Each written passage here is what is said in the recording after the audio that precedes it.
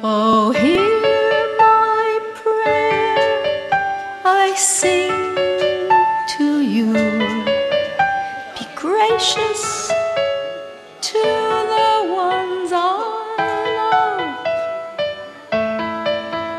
and bless them with goodness and mercy and peace. Oh, hear my prayer to you.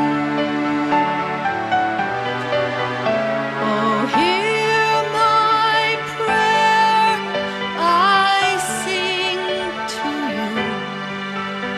Be gracious to the ones I love, and bless them with goodness and mercy and peace. Oh, hear my prayer to you. Let us light these lights and see the way to you, and let us say Amen. Let us light these lights and see the way to you, and let us say Amen. Oh, hear my prayer, I sing to you. Be gracious to the ones I love, and bless them with goodness and mercy and peace. Oh, hear my prayer to you. Baruch atah Adonai, Eloheinu melech haolam, asher קידשנו במצוותיו וציוונו להדליק נר של חנוכה.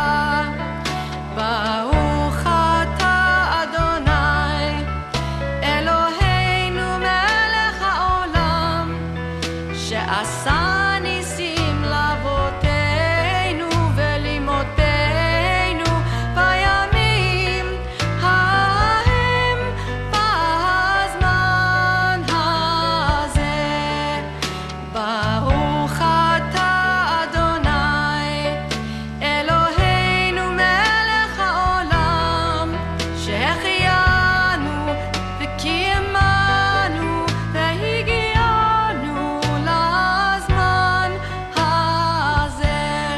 Let us light these lights and see the way to you, and let us say Amen. Let us light these lights and see the way to you, and let us say Amen.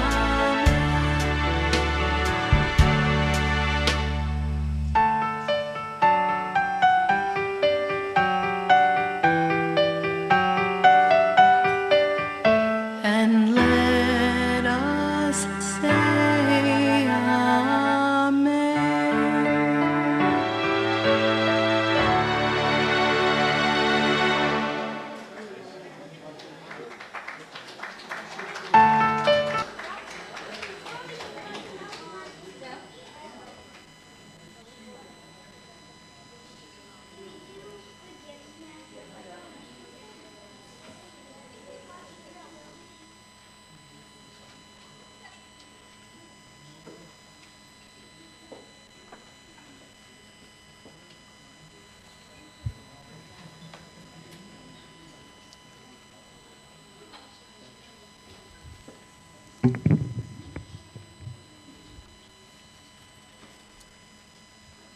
One of the big questions about Hanukkah that I'm often asked is, how do you spell it? So let's take another vote. We took a vote on which menorah to light first. Which way of spelling Hanukkah is correct? You can choose the color. Which color is correct? You like the red one? Okay. All right. How many like the red one? All right. We got a few reds. Yellow? Blue? Green? Orange? All of them. All of them. Hanukkah, or the black, the darker green, gray. None of them? Is light blue here? How many like that one? You think that's the right one? They're all right? How many think they're all right? How many think they're all wrong? Okay, I don't think we got 100% consensus there, one way or the other. Okay. How it's supposed to be spelt is that.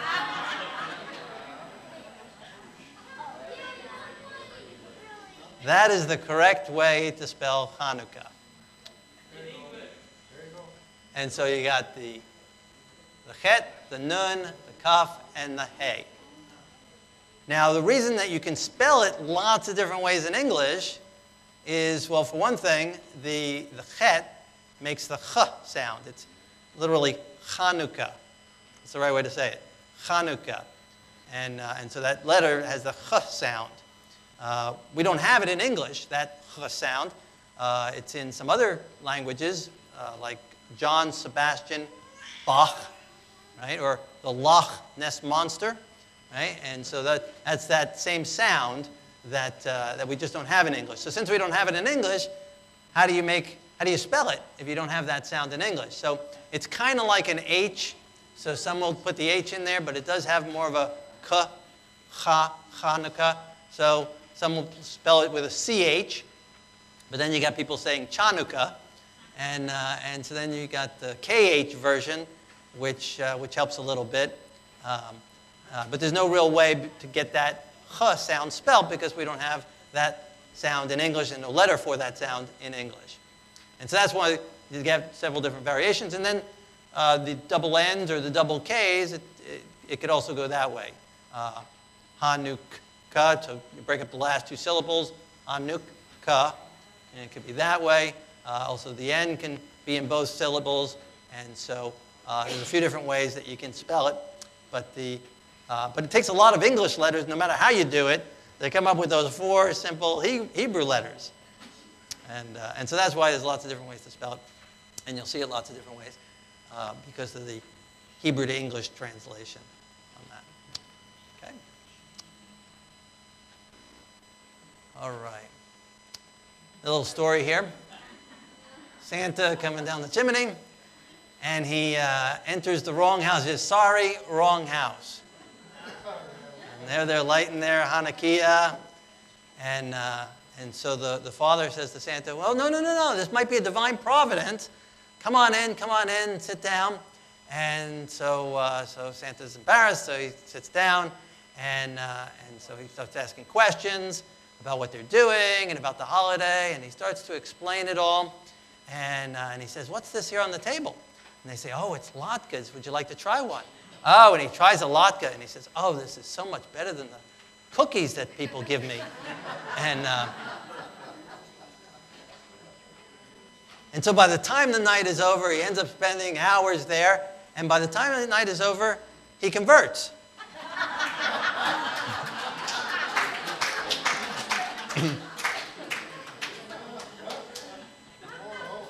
And there's no more ho, ho, ho.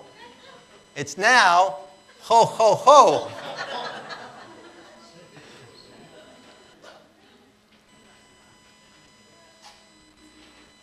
And now there's new songs coming out because of this transformation that's taking place. It's no longer joy to the world, it's now oi to the world. And other great classics that have been rearranged for the new Santa. Going along with that kind of theme of Santa and that whole other holiday of December, does anyone know who were the three wise? What were the names of the three wise men? What were their names? It's in the Bible. Lou Wiseman, Irving Wiseman, and Samuel Wiseman.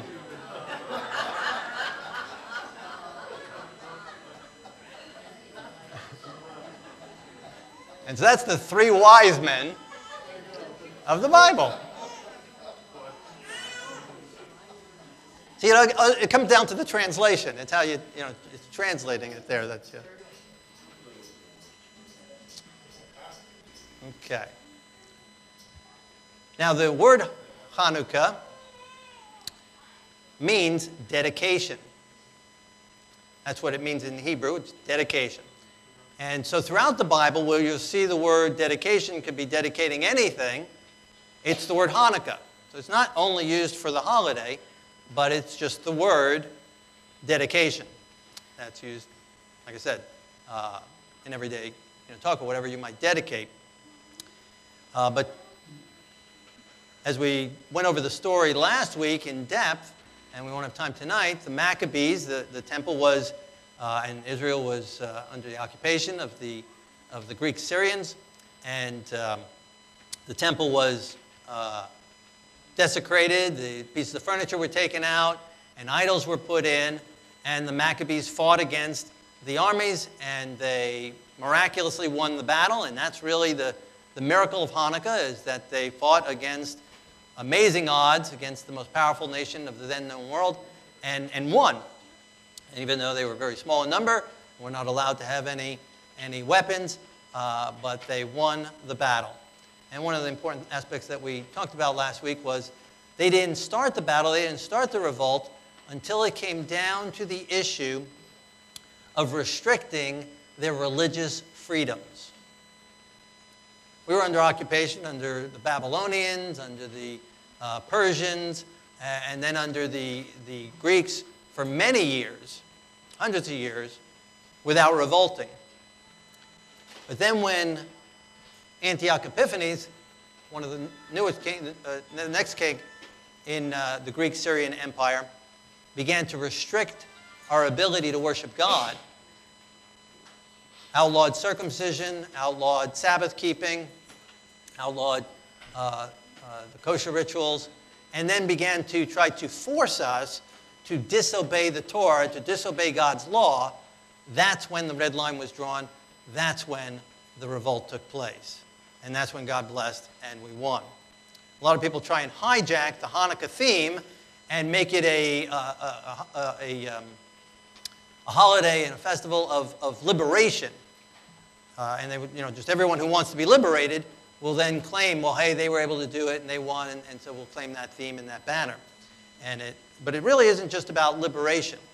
It wasn't for economic liberation. It wasn't for political liberation. Like I said, we didn't have either one of those for hundreds of years under those other occupations. It wasn't for those things. It was for religious liberty, so that we could worship God according to the dictates of our conscience. That's what was important. And that's where, again, the red line was drawn. And by understanding the Bible correctly, and how history repeats itself, there will come a time again where our religious liberties will be restricted and we will not have the freedoms that we have today to worship God according to the Bible, according to the dictates of our conscience. And so it's important for us to be practicing God's word now, to be able to be prepared to stand and to obey God over any. I believe we need to obey the laws of the land, whatever land we live in, until it contradicts the laws of the Bible. That's the red line. God is above. We can pledge our allegiance to the United States. We can pledge our allegiance to America. We can pledge our allegiance to our spouse. But our supreme allegiance needs to be to God. We can have lots of other allegiances. You can sign a contract at work or whatever, mortgage contract. You can have some other allegiances. But our supreme allegiance is to God. And He trumps them all. And if we're asked, we're trying to be forced to disobey God, that's when all the other contracts are broken. And that's how the Maccabees saw it, and they won the battle. And so when they won the battles, several battles, 3 years of battles, which is relatively short, again, especially how outnumbered we were, and they liberated the temple, took out the idols, and rededicated the temple back to God. And that's why it's called Hanukkah, because we were rededicating the temple. The temple had already been dedicated when it had been built. A similar temple on the same spot was built by Solomon many years before. And that was destroyed by the Babylonians and then rebuilt by Nehemiah and Ezra. And they dedicated that rebuilt temple. But then when it was desecrated, it wasn't destroyed, but it was just desecrated. When the Maccabees came in and the Maccabees then liberated it, they just needed to rededicate it. And some of us have been dedicated to the Lord. Maybe our parents had dedicated us to the Lord. Maybe when we were conceived, they had dedicated us to the Lord and prayed over us while we were in the womb. Or maybe when we were born, they had a dedication service for us and blessed us and prayed for us. Or maybe we went through a bar mitzvah or a bat mitzvah and we're dedicated to the Lord. Or maybe at some point in time, we as adults or mature youth dedicated ourselves to the Lord. But maybe between whatever that time was and today, you began to stray from that dedication and turned your back on God at some point in time, and rebelled against God. I invite you to allow God to cleanse out of you any of the defilement that you've brought into your mind or to your heart, any desires that you've had for things that are not in harmony with God's word. You didn't have to have someone force you to disobey God's law, but you willingly chose to. I invite you to, tonight, as we continue on, don't wait for a special time, but as God moves upon your heart and mind, to rededicate. Hanukkah. Dedicate yourself onto the Lord. Commit your ways onto the Lord. Ask Him to be your supreme God.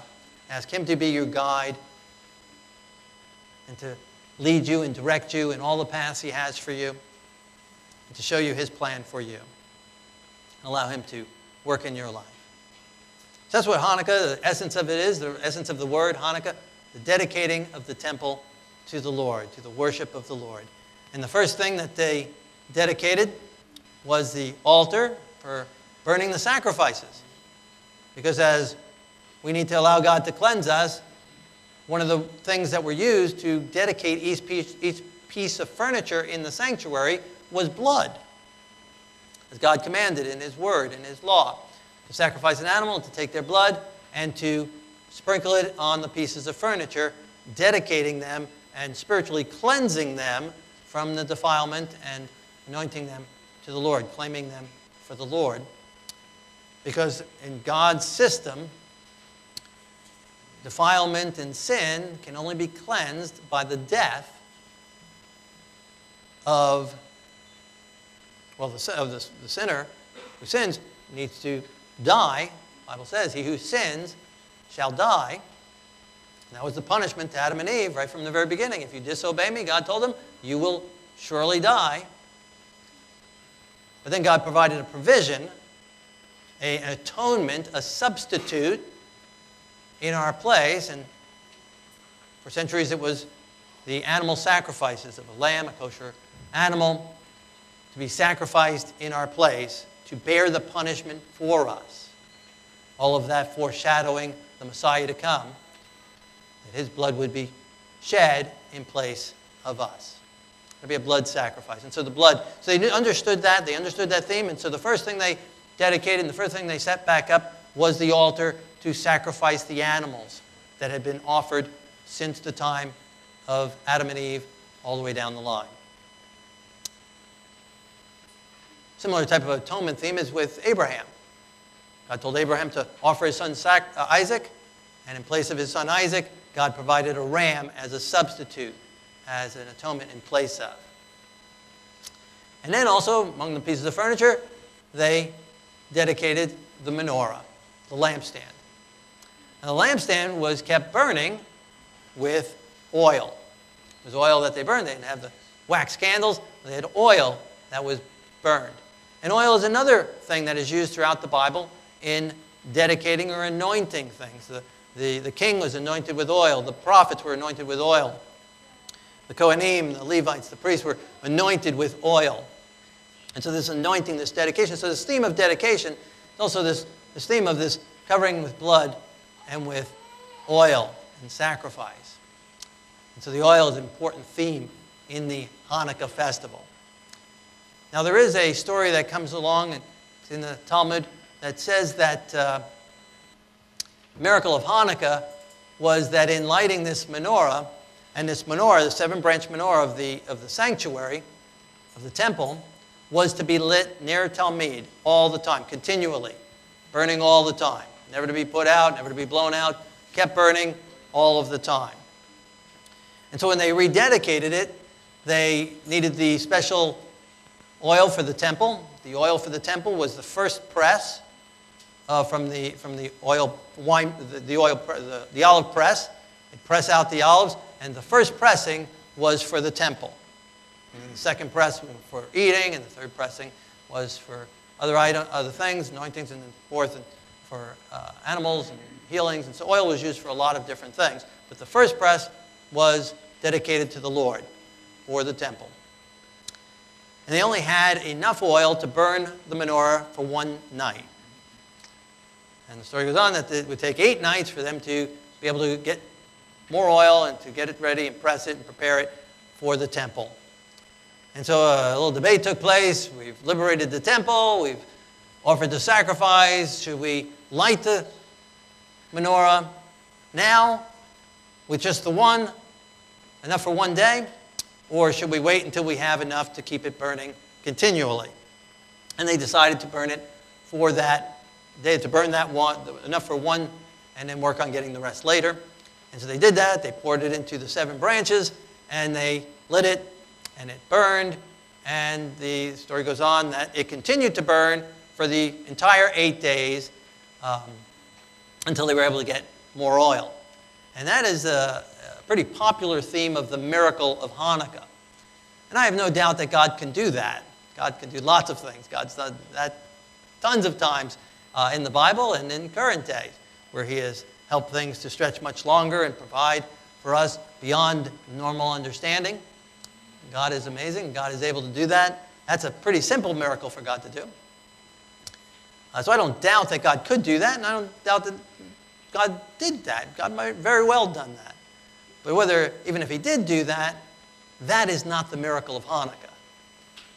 The miracle of Hanukkah is that God placed in people's hearts a desire to serve him more importantly than anything else. More importantly than their life, more importantly than ease and comfort. Willing to go to war, and many of them died for the years so that they could worship God. That's the miracle. That God has people who love him so much that he is the most important thing in the world. That's the real miracle of Hanukkah. And then that we won is a secondary miracle of Hanukkah. And I don't doubt that this is a third, miracle as well. But the focus has come on to these 8 days of oil burning. And there might be some reasons for that. A lot of the last 2,000 years, we've been under occupation. And, if you're under occupation and spread throughout the world, and here you are each year celebrating a time when your people revolted against the occupying force and won, it might not sit so well with the country that you're under. The rabbi from England, the chief rabbi of London, his theory is that, which could be right too, or part of it as well, is that the rabbis down through the ages would look back on the Maccabees, and the Maccabees, while they won the war, and each one of the 5 brothers eventually died in battle, but one of them, I think it was the last one, when he was reigning as king, he not only anointed himself as he made it both together, king and priest together, uniting the two, where Biblically, they're to be separated. The king line through Judah and the priest line through Aaron and through the Levites. And so they kind of maybe downplayed that aspect, and that could be as well. The Maccabees were able to liberate and rule for about 100 years before the Romans came in and crushed that. And so that's some of the story, and more the story of Hanukkah and the lights and the candle lighting. But the real reason, I believe, that for the 8 days is not because the candles that kept burning for 8 days, and that's, again, the traditional reason that's given why we celebrate it for 8 days, is, well, these candles kept burning for 8 days. But as we look biblically, dedication, again, that's what Hanukkah means, dedication.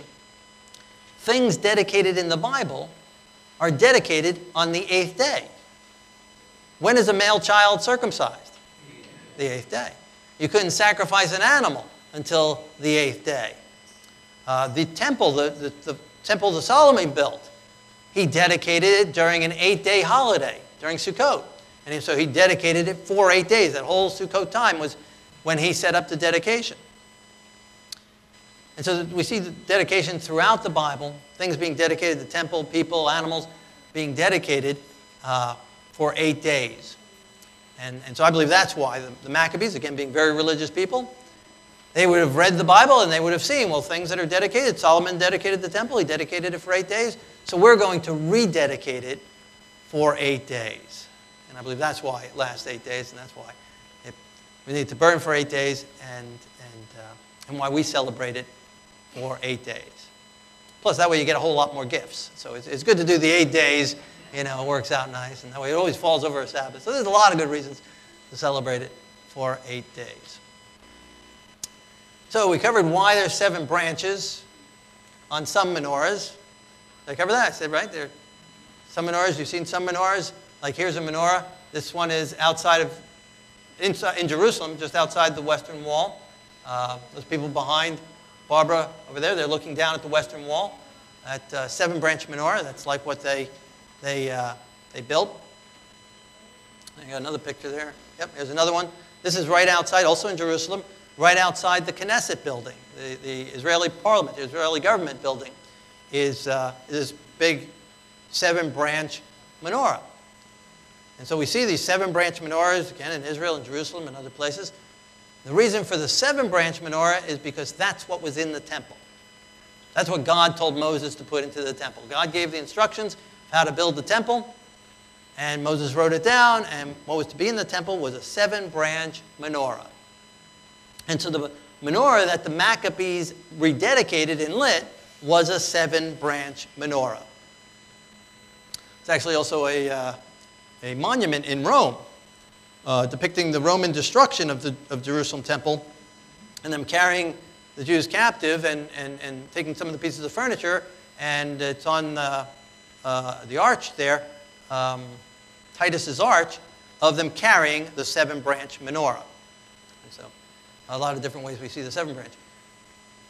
We covered why the 8 days, why we celebrate it for 8 days, but why then on the Hanukkah menorah, the Hanukkahs, why do we have 9 branches, 9 candles? That's the next question. We understand the 7, we understand the 8. What about the 9? Well, the 9 branches, there's 8 lower ones, and they represent the 8 days. Then there's one that stands apart, that stands higher. It's not always in the middle. On some menorahs, it's to the side or in the front, but it's offset and higher. And it's called the shamus candle, and the shamus means servant. And so that's the one we use to light the other candles. So we light the shamus candle, and then we use that one to light the other candles, both outside in the big menorah, and that's what we did here, using the shamus. So the shamus is the servant candle that lights the other candles. So that's why we have 9. 1 for the shamus, and 1 for each day, the 8 days, making 9.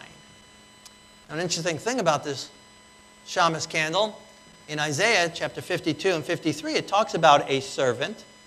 It says, "My servant shall prosper, be exalted and raised to great heights," just like the shamus candle, higher than all the rest.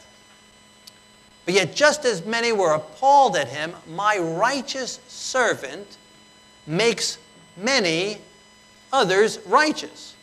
Just as that shamus candle lights other candles, here's this prophecy that the servant is going to make others, this righteous servant is going to make others righteous. It is their punishment that he bears. He exposed himself to death. He bore the guilt of many and made intercession for sinners. Well, just as we talked about, when the Maccabees rededicated the temple, they built the altar because of the blood sacrifice that would make atonement, that would pay the price for, that would receive the punishment for the people's sins.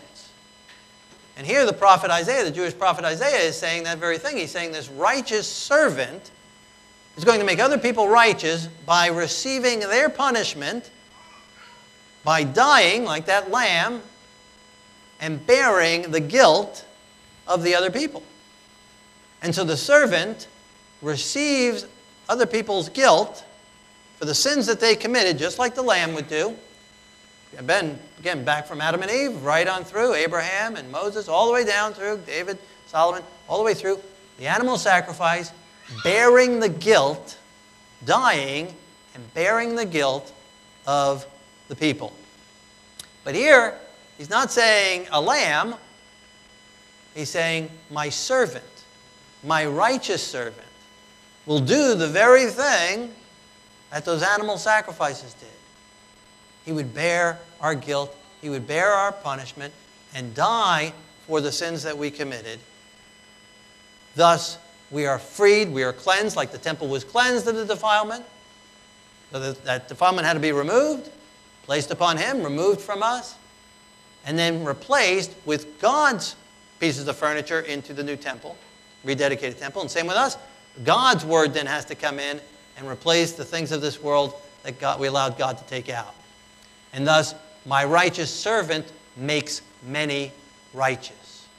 Just like the one candle lights the others, God transforms us, touches us, comes into us as we invite him in, and he changes us, and he makes us righteous day by day.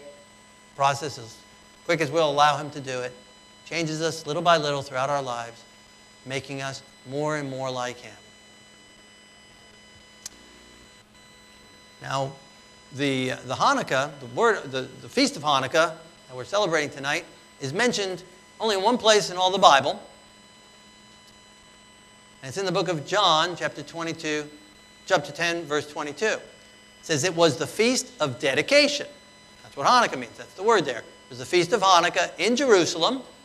And it was winter. I know it doesn't feel like winter here in Florida, but it was winter. And Yeshua walked in the temple, in Solomon's porch, and the people asked him, "Are you the Messiah?" And he gave him a very clear, very plain answer in the affirmative. That yes, he is the Messiah. And Yeshua also said something interesting about himself. He said, "I am the light of the world." Claimed to be the light of the world. But he also said in another place, he says, "You are the light of the world." He says, "I am the light of the world" in John chapter 8, just a little bit before where it was Hanukkah and he was mentioning that in the temple. But in Matthew chapter 5, verse 14, it says, "You are the light of the world." Well, which one is it? Is he the light or are we the light? Both. You guys want to have it all. You want to play it safe. It is. It's both. He is the light. He is the shamus light. He is the servant light. He is the uplifted light. He is the servant that died for the sins and guilt of the people. But through his light, that shamus light, he lights us and makes us lights as well. The other 8 lights don't have any light of their own. They only get light as the shamus gives them light.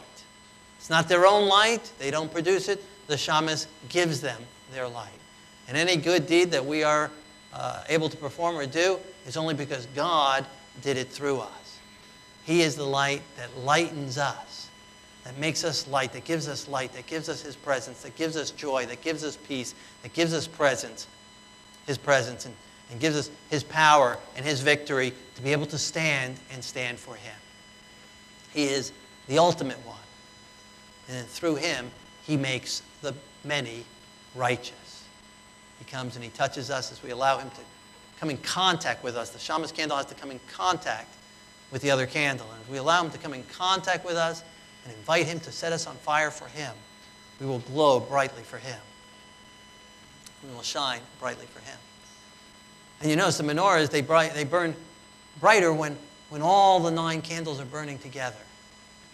Each one of us represent one of those lights. God wants us to be together and fellowship together and worship Him together and serve Him together. And as we do that, it burns much more brightly than just this little light of mine. I'm going to let it shine. It's God's light that He lights us with. And as we unite together, we shine brightly for Him.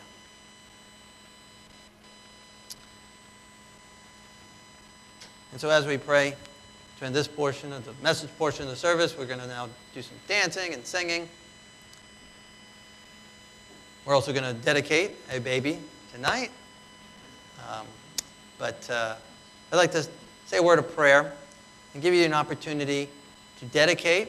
If you've never dedicated yourself to God, you've never asked Him to be your Lord, to be your God, to be your sacrifice, to grant you forgiveness, to remove your guilt, to remove your sins and the power that sin has had over you, I'd like to invite you right now to dedicate your heart to God.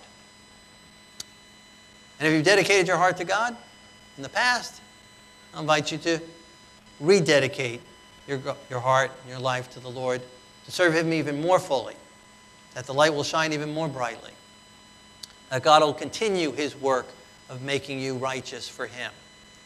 We don't plateau, but we continually grow in Him. We continually allow Him to show us what is in our life that needs to be removed and allow Him to cleanse it and fill us. And also for those here that might have dedicated themselves at one point but then slipped away and you want to recommit, rededicate your life to the Lord, I'll invite you to do so as well. Whatever area, whatever one of those 3 apply to you as we pray together.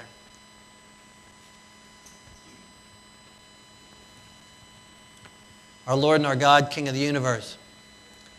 Lord, I'm thankful for your love, and I'm thankful for your word, and I'm thankful for the history, and I'm thankful for the miracles that you've wrought in our past. I'm thankful, Lord, that you gave the Maccabees and those that stood with them the courage and the strength to stand by you and to stand by your word. That you lit them on fire, and here over 2,000 years later, we are remembering them and commemorating the acts that you did through them. Lord, we're thankful for the temple and thank you that you were able to enter in